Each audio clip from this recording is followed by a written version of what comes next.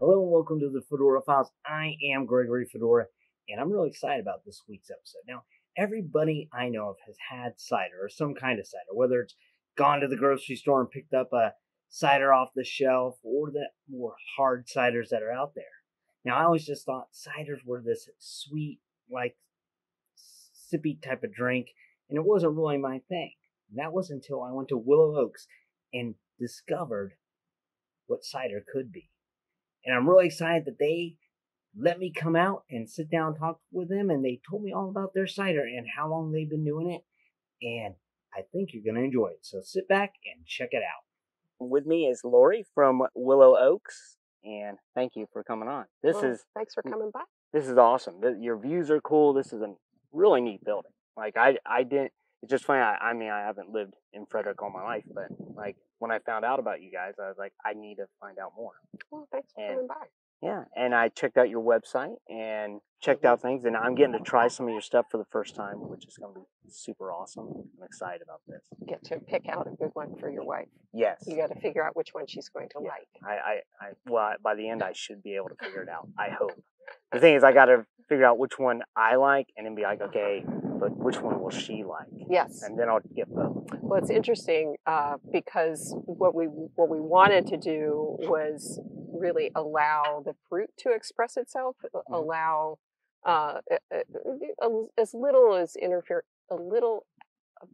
as little interference as possible. I'm having trouble with my sentence structure.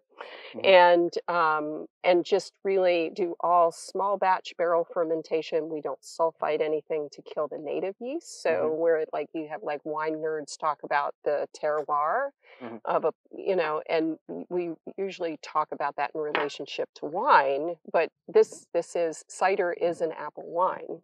And because we don't kill the things that the flora that's on the fruit coming in, you really get a sense of the taste of the place. Oh, very cool. So I mean, I read the history of the farm. Like the land was granted to the Harley family, and so I mean, this is a huge historic farm. But I was talking to your husband earlier, and that you guys were the first organic farm in Maryland, for sure. And I believe also he said something about was it orchard or winery? Yeah, well, still it's the oldest organic orchard in the East. Okay, in the East. Okay. And so we're still the only organic orchard in the state.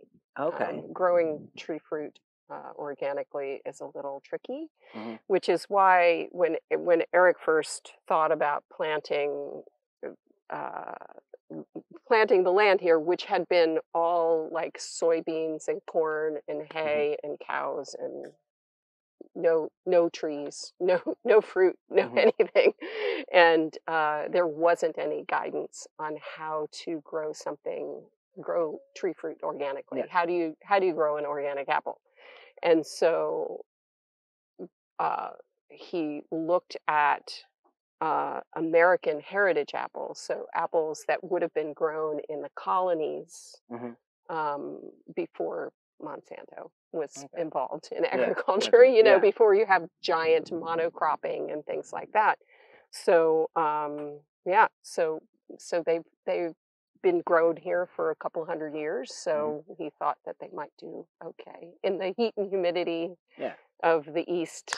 So So what actually made you guys decide to do this? Because this is like, I mean, it's a huge undertaking to take over a farm, and then not only that, but change what the farm was. Like you said, so I did turn it to an orchard, and then you decide to go all organic. So you like multiplied the difficulty. Yeah. What's our motto is work harder, not smarter. Yeah, nice. There you go. But the outcome's amazing so far. Like I just had your all in. I really like that. I think right now I'm gonna say that would have to be the one my wife would be into. But I gotta keep going. You haven't tasted the Bokhari yet, which means to call. I was trying to figure out we were trying to decide what to call it, and because we'd originally called it something else, and we got a cease and desist letter from a giant winery conglomerate because we didn't realize that they had they had a trademark for that. And how they found us, I don't know, because we're eensy teensy, Yeah. right? So. And so I like kept going like, what am I going to call it? What are we going to call it? What are we going to call it? Because it kind of, we thought initially it was like a Spanish style cider, but by the time it aged a little longer in the barrel and then it bottle conditioned, it tasted more like a French cider, but it's made with American heritage cider apples. So I was like, what am I going to call? So the name that we had before was a Spanish name, but then wasn't really like a Spanish cider, and we had to call it something else. So I'm wandering around like, what am I going to call it? And we like played with different languages, and vocari just means to call in Latin. So it was really kind of a lazy name and an all-purpose name. So, but it's not a lazy cider because it won the silver medal. Yeah, there you go. A couple of times. Nice. Yeah. And it's very good. Thank you. And we also got a really nice. We had been going to the Silver Spring Farmers Market for several years, and it turns out that one of one of our customers is the wine critic for the Washington Post. Oh, really? So 1 year before Thanksgiving, he bought his wife likes Gloaming better than Vocari. That's my next one. And that's my favorite cider on the planet. And that won a Best in Class medal and a gold medal in the Governor's Cup. Oh, nice. But Dave McIntyre really liked the Vocari and did a nice little write-up in the Washington Post right before Thanksgiving. It was very sweet. Very cool. Yeah. So that's what's in my glass. Oh, the gloaming. That's Vocari. Vocari, because I hadn't tasted it in a while, so I thought, and so Aggie decided she'd be helpful too. Yeah. So I got to try the next one now. Mhm. This is the gloaming. That's gloaming. Yeah. So I said, so how did you come to this decision to do this?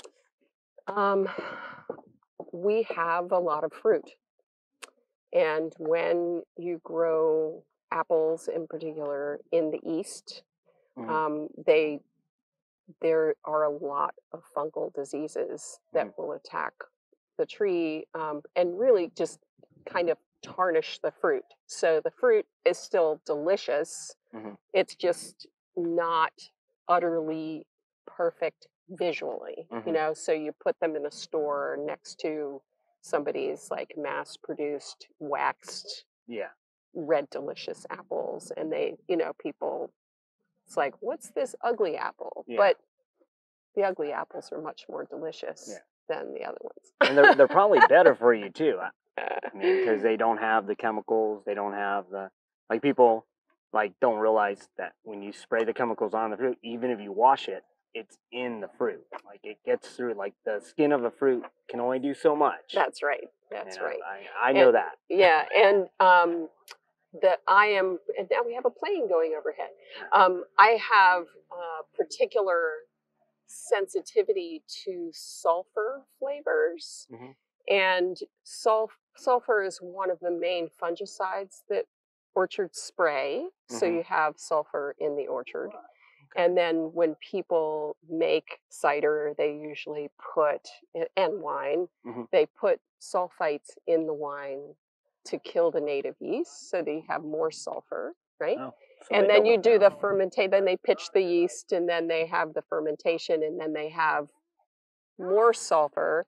And so I'll taste something that has as delicate a flavor as apples do, and it is the thing that it hits my nose and my palate first.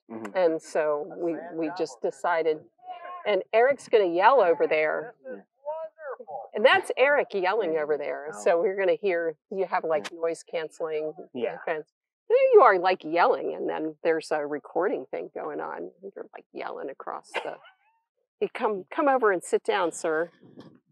Come join us. And join us, yeah. So we had fruit, and we had some imperfect fruit. And Eric, when he was way back in graduate school, he'd met a couple of really nice French ciders that he liked, and he thought, well, we could do that. Nice. And it just took a really long time to get, so anything that you start, especially, we both have off-farm jobs, and so I mean, busy doing other things. But that's cool that you had the thought to go for it. Oftentimes, people get the idea and then they don't go. It's like, oh, I think I want to try it. Like I'm one of these. I like to try things, and when I find out people who have done it and they're actually successful at it, I want to talk to them about it. Like you guys are doing this. Like I love the idea of making wines and different like meads and brewing stuff, and I get nervous about doing it because I'm like, crap, I know it's not going to be nearly as good as like I'm tasting your stuff. I'm like, oh, my stuff's going to be awful. I know. Well, we made some awful cider initially. I mean, when we first began, there were a few test batches that initially we thought were promising, and then they were not. And so, some things just went small batches. They just went down the tubes. But never to be talked of again. No, never to be talked of again. And we discovered that we liked the natural use from our orchard better than we liked the commercial use. And that because it allows more, since we especially don't spray fungicide, when we don't spray, then we have the pleasure of getting the yeast. Because different apples are going to have different yeast mix, especially apples with a lot of tannin. Okay. And so it allows our homesteader series to all taste really different from each other. And that's why we don't put any carbonation in it. Because we want folks to actually taste the terroir, taste the apple, taste the, this is probably what those ciders tasted like in colonial America because we're in the same large bioregion. The only difference is they're clean now. Very cool. So when you were doing this, like you've been doing it for quite a few years now. Yeah. So when did you get to the point that you're like, it like hit you that we're really doing this and it's taking on, and we're doing a good job of it? Like when did that hit you? But that still hasn't been. And so, I mean, we're doing this. We're happy with most of it, not with all of it. I feel we feel like we're actually getting better at what we're doing, and we still have a ways to go with some of it. But they're a whole setup that we're pretty happy with right now, and so we think we've got that part down. And so we're still learning. For example, I think the apple port I'm really happy with the apple port style dessert wine. And the pear's okay, but I'm really happy with the apple. So, we sell a little bit more of the pear than we do the apple. So they're good. Goes to figure. Everybody said, well, you're going to have to make sweet cider. And we said, well, we don't like sweet cider. And we don't want to put a bunch of sulfites in it. Yeah. And so we're small, and we'll make the things that we like, and people who like it will come, and people will not. But we made a couple of the ports that so that when people come by who need something sweet, they can have that. And I'm working now to see if I can find a way to do a good job with something that we have just a touch of residual sugar. We don't have that right now, but I'd like to have just a touch, not enough to be a sweet, not even really a semi-sweet, but just off dry. And I need to check to see if these folks need something. Okay. I have celiac disease, so I can't have any gluten, and so my beer consumption. Sadly, I have not been able to partake of any of the explosion of lovely breweries that everywhere. I heard your wonderful interview with Steinhardt, and we have a friend who used to work here who's working at Idiom, and I can't drink any of it, but it's nice to have something kind of crisp and cold and fizzy that I can have on a hot day. So that making our own cider, and we make a hopped cider too, which is kind of nice. Yeah, my wife doesn't enjoy beer at all, so she's a cider person. Oh, good. So good. Have I got a deal for her? Yeah, exactly. Yeah. So I had your apparition. What I'm noticing, it's really good. Like you can actually really like the taste. They're all very different. Like and you can tell the difference, and which is neat. Like for me, when you go to the big name people, it's kind of like they all taste the same. And especially like in the beer industry, like the big name beer industries, they'll say this is an IPA, and this is our whatever IPA, this IPA, this IPA. It's all from the same company, and to me, it's like it all tastes exactly the same. And then, like I said, the local breweries, they seem to have unique tastes. Like you can tell the difference. Like, and same with your ciders. Like when you go to a big name company that, like, because they're all kind of doing it now. They're trying to. Like, I think even Budweiser has a cider. Yeah. And it's like, okay, this doesn't taste any different to me than the apple orchard cider or this or that. Like they all kind of have the same. This is cider, and like I said, they're probably going to mass crops to get their apples. Right. And so basically, most commercial cider, what they're using is surplus dessert apples. Okay. Right. You know, so what's the popular apples in the United States? The people have been growing because they're pretty. They taste terrible, but they're like a Red Delicious or you know, fancy apples. They've gotten pink ladies or you know, galas or you know something like that. Well, they're all sweet. Yeah. And they don't have most apples. So the flavor profile of a wine is you get the balance between the fermentable sugar and then acids and tannins. And most dessert apples have sugar. Yeah. They don't have any acid or tannin. Yeah. So then you don't have, if you ferment it all the way, occasionally this thing has blown over. So I was just, I'll hold on to it. It's like, what are we doing here? So if you ferment something all the way dry, you don't have any flavor left, which is why most commercial ciders, they leave the residual sugar because the sweet is basically all you have the flavors to work with. Okay. Or you can add kiwi lime to it or strawberry basil or something like that, just kind of like different flavor profiles because you have to, you know, there's just no there otherwise. Yeah. And so we have, because we started as a grower,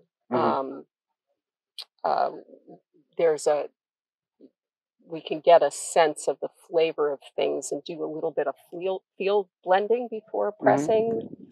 And then we do all small batch barrel fermentation and then taste through the different barrels to decide what gets blended together. Like maybe this barrel came out like with a little bit more acid notes, a little bit more of those tangy high notes, but this one is like is smoother or has more tannins, and so we might taste them together to see what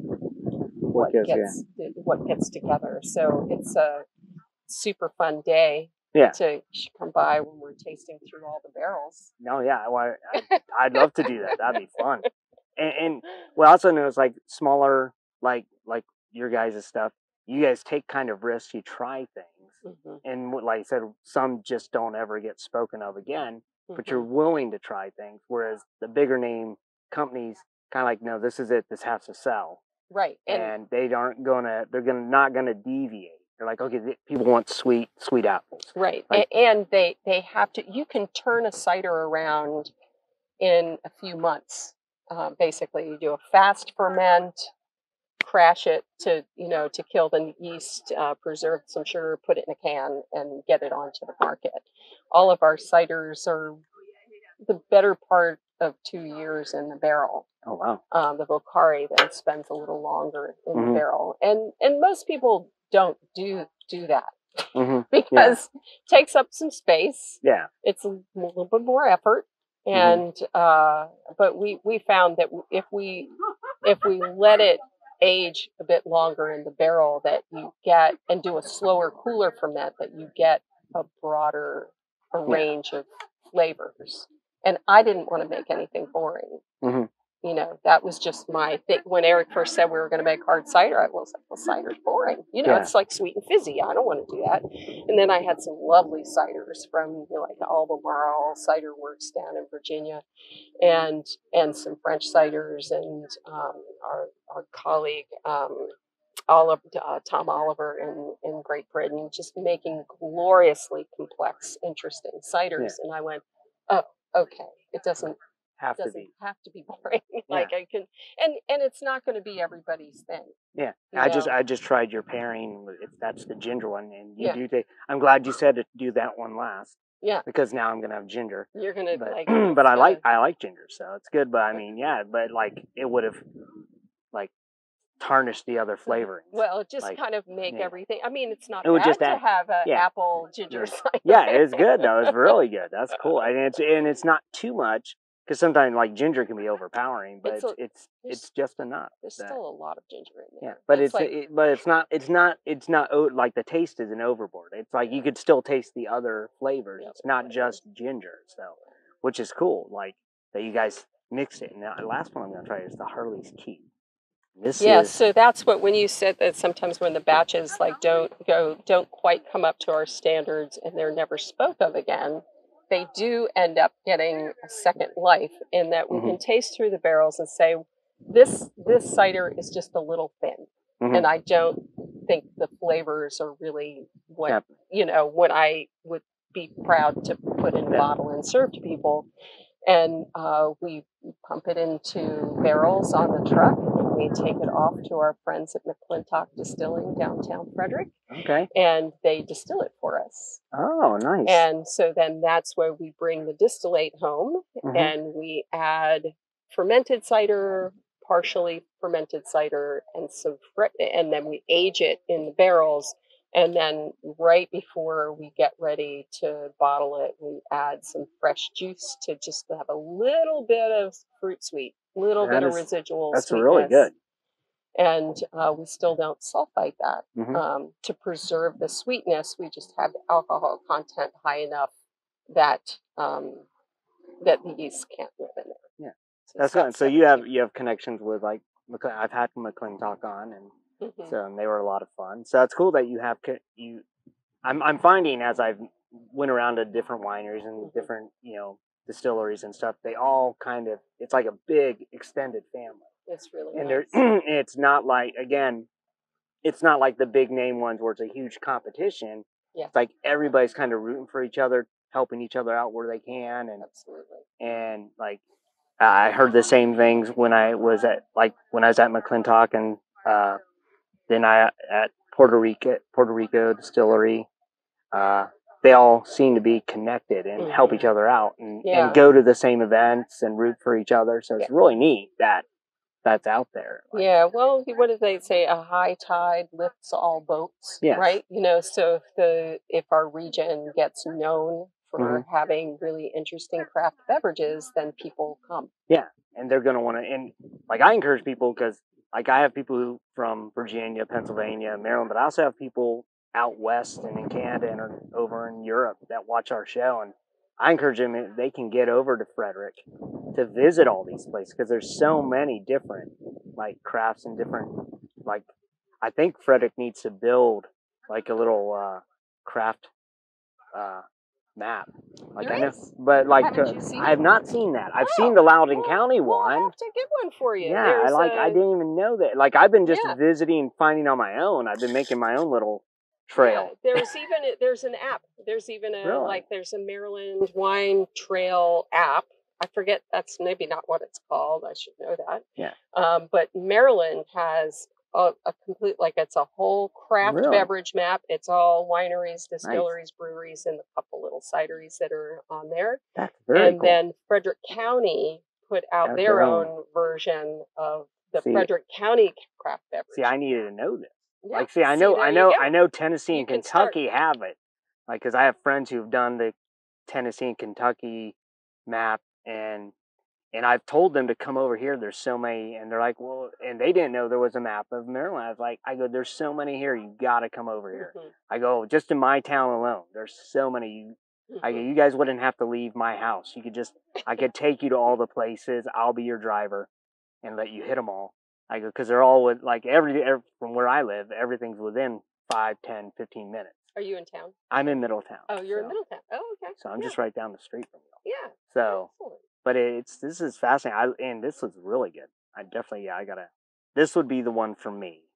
But I'm thinking my wife is like you. She's going to like the gloaming. And if you want to get extra brownie points, Yeah. stop and get her some dark chocolate to go with that gloaming. Oh, really? And there'll be swooning happening. Nice. She'll be smiling. Oh, I like that. That's what I need. And the dark chocolate goes nicely with the harvest cake. Oh, really? Yeah. Do they, do you guys, is there a chocolatier in Frederick that we know? We've talked to, we've Zoe's. had a conversation with Zoe. All right. They're actually up just over the Pennsylvania line, but their outlet is in Frederick. Okay. They have right on Market Street. Okay, And I'll have to go down they there. used to be in Frederick proper. Nice. And the dad, I guess, retired. The kids have a business now. Cool. So, and it's fantastic chocolate. Nice. I'll have to get it so I can pair it with it. I think eventually that will work something out. Nice. And make some truffles. Had the first conversation. Yeah. Keep working at that. Yeah, that's what. Well, there's always something extra that's on the list. Yeah, and it definitely. didn't help that our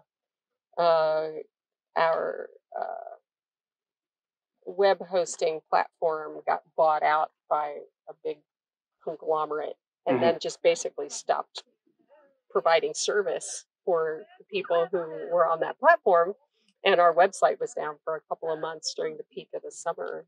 So it's like, what's going on? Actually said suspended, and we couldn't get anything off the website, so we couldn't put up another one. We couldn't retrieve anything from it. So it looked like we were closed. Yeah, so we were like building, it's always this building a little bit, growing a little bit, and then all of a sudden it's like, what happened there? And then looked, saw folks, and so hopefully we'll get back to the website's back up, a rudimentary one. We have it in the works to do a little bit more, but just getting the word out that we're here. We still exist. We're still here. And I'm glad, and definitely come here. It's in Middletown on Harley Road, and I'll have a link to your website and also the address so people can get here. Excellent. And I have friends that need to come into town and come here. Excellent. And like I said, I'm going to take some of this home with me. I've got to buy it as soon as we're done. Thank you for coming on. You got people here, and more people are coming, I'm sure, and hopefully even more will show up now. But I appreciate it, and I'm definitely, like I said, I'm going to pick up some of the Harley Keep and the gloaming to take home with me, because I have to, because my wife will be mad if I don't. And then pick up some dark chocolate. Yes, and then you know where we are. Yes, I do, and I will be back. I'll bring some people. So, thank you. But thank you, and those of you who are watching or listening, thank you for tuning in, and remember to, as always, stay safe and keep searching.